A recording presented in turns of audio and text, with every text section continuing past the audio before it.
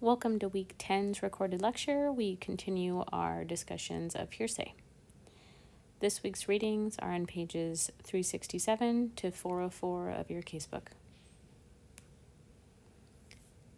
The first case that we covered was R.V. Perry.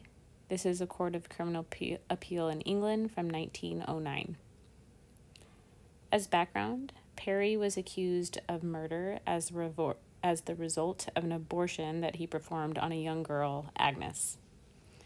On the evening that Agnes died, a doctor said, loud enough for her to hear, that she might die at any moment. The morning that she had died, Agnes told her sister, "I shall go," and then told her a secret, that Perry had performed an abortion on her. Without the sister's testimony of this statement, there was likely not enough evidence to convict Perry. At issue in this case was whether the statement would be admissible as a dying declaration hearsay exception. This court held that the key question was whether the speaker had an expectation of death, and in their words, an abandonment of all hope of living. The court also held that there was a time element, so that the death had to be imminent, but they didn't define what imminent meant exactly. The next case was State v. Williams. This was a Supreme Court of North Carolina case from 1872. As background, the decedent in this case was shot after dark while sitting at the fireplace in his home. He was shot through a hole in the logs of his house. The decedent said that Edward Williams had shot him, even though he didn't see Williams. At issue was whether or not the decedent's statement of who shot him qualified as a hearsay exception. The court held that this evidence should have been excluded at trial. The decedent, like any in-court witness, must have personal knowledge of their statements or of their testimony. So in this case, the decedent was assuming who had shot him based on incidents that had happened prior to the shooting. So this statement that he gave after he was shot wasn't because he had seen Williams shoot him, but because they had prior incidents together and he assumed it was Williams. The next case is Garza v. Delta Tau Delta Fraternity National. This is a Supreme Court of Louisiana case from 2006. This case was a civil suit involving a dying declaration.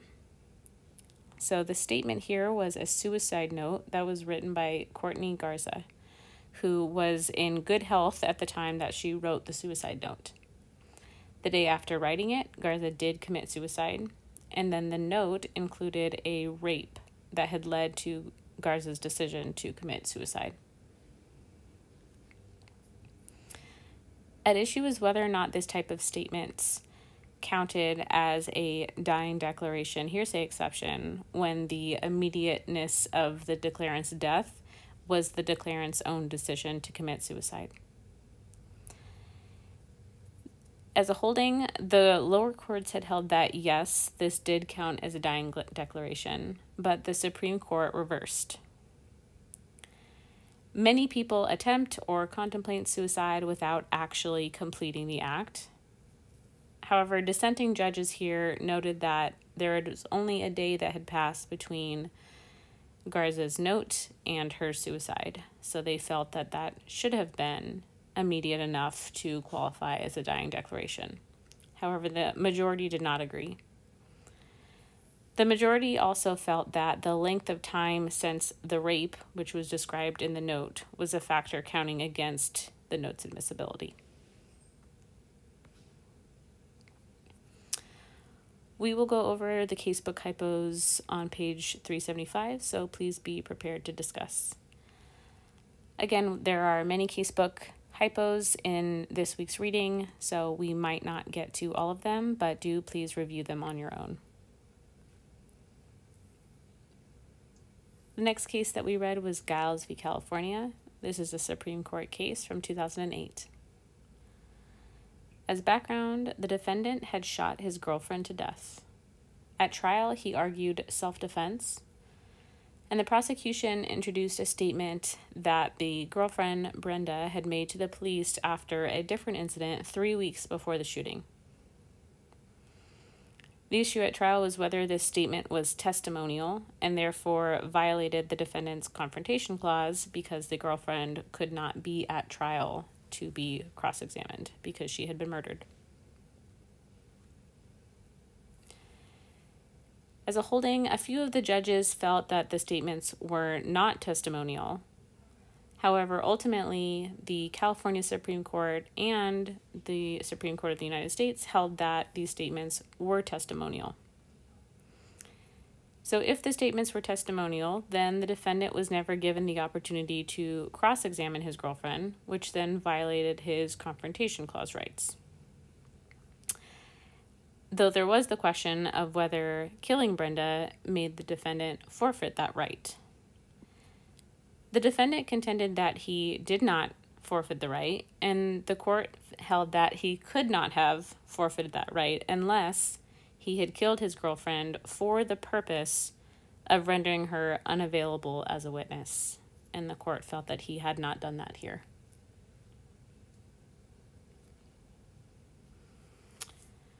There are 4 casebook hypos on pages 386 and 387 of your casebook. Again, review these on your own, and if there is time, we will discuss as a class.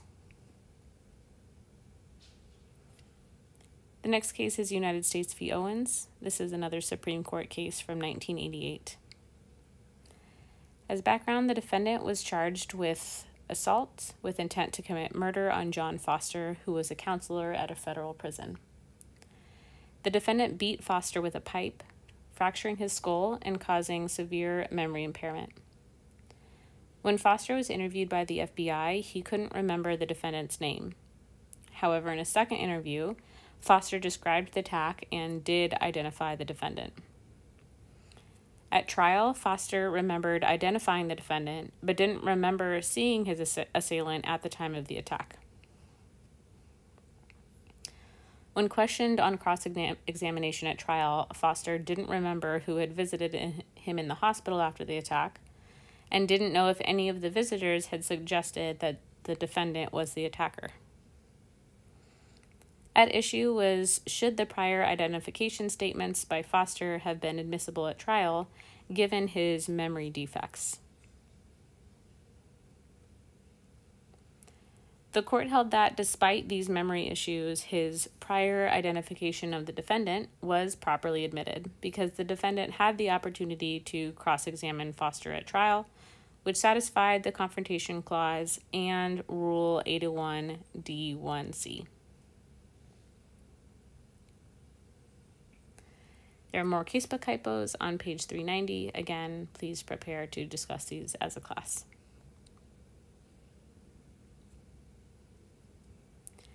The next case is Baker v. State. This is a Court of Special Appeals of Maryland from 1977. The defendant here was accused of robbery and murder. Shortly after being attacked, the victim, in the presence of police officers Bolton and Huck, confronted the defendant and stated that she was not among the group that had attacked him. At trial, the defendant's lawyer was not permitted to introduce a report prepared by one of the officers to refresh the other officer's recollection. The trial judge had ruled that the use of this report was impermissible because one of the officers, Bolton, did not have the personal knowledge of his contents because it was written by the other officer, Huck. At issue was, should the defense counsels have been allowed to refresh the officer's recollection with the contents of the other officer's police report?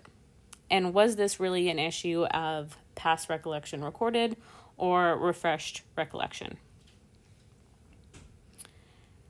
The appeals court reversed this case and stated that the trial judge was confused. He was mixing up past recollection recorded, where personal knowledge is necessary, with refreshing a witness's recollection, where any kind of device or document can be used regardless of their personal knowledge. So the report in this case would not have been admissible as a past recollection recorded. For this exception, this hearsay exception, a witness does have to testify that they have no memory of the contents of the document, but can testify that they wrote it or adopted it and that it was accurate when it was made. So here, Bolton would not have been able to testify that he had made the other officer's report or testify to how accurate it was because he did not write it, and he did have some memory of this incident that was in the report. However, another officer's report can be used to just refresh Bolton's recollection of the events.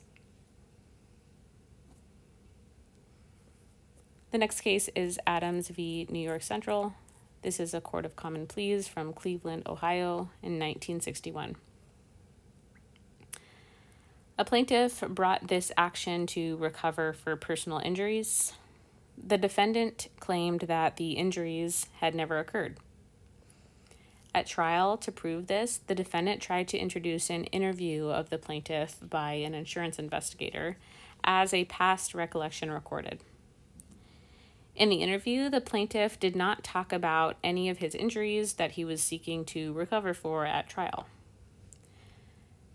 The plaintiff's attorney objected, and the trial judge sustained the objection.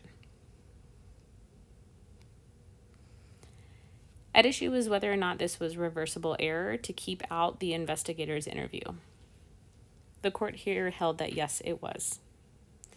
In this case, the defendant's counsel was laying this groundwork on appeal for this decision to be reversed because it clearly fell under the past recollection recorded exception. At trial, the plaintiff's attorney should not have objected to this. Instead, they could have argued that just because in this interview the plaintiff didn't mention the injury, it doesn't mean that the injuries weren't present. Instead, by objecting to something that did clearly fall within this hearsay exception, they were setting this case up for appeal, which then could be reversed.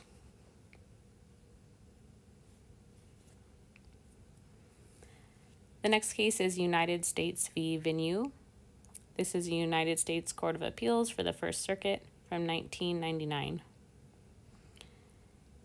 Here, the defendant was convicted of money laundering and other charges surrounding a drug conspiracy.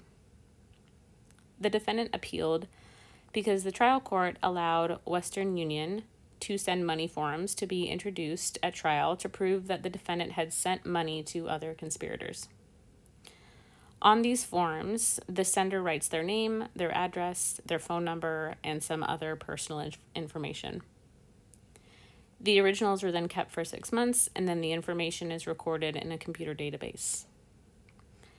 The government here introduced 70 of these to send money forms, 21 of which the defendant was the sender. The government argued that these records were actually business records. So why did this argument fail?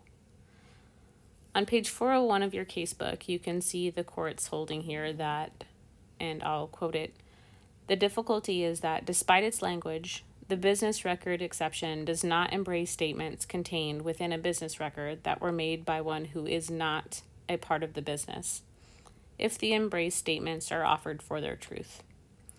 So here, even though the document itself might be a business record, when you are trying to introduce statements on those records that were made by someone who is not a part of the business, that in and of itself is another hearsay element. So if there's no hearsay exception for those statements, then those statements cannot come in at trial.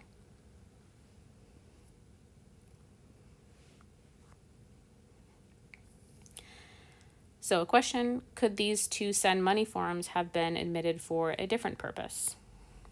So yes, at trial they could have been redacted and then still admitted to show that the transfers occurred, which then could go along with other testimony about the drugs and the money laundering activities with other witnesses to strengthen their case at trial without having to overcome the obstacle of the statements being hearsay within the business record exception.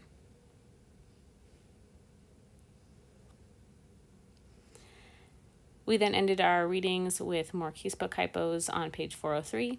Please do prepare to discuss these as a class. And next week, we will continue to discuss additional hearsay exceptions, which will be what we discuss for the next 2 weeks at the end of this semester.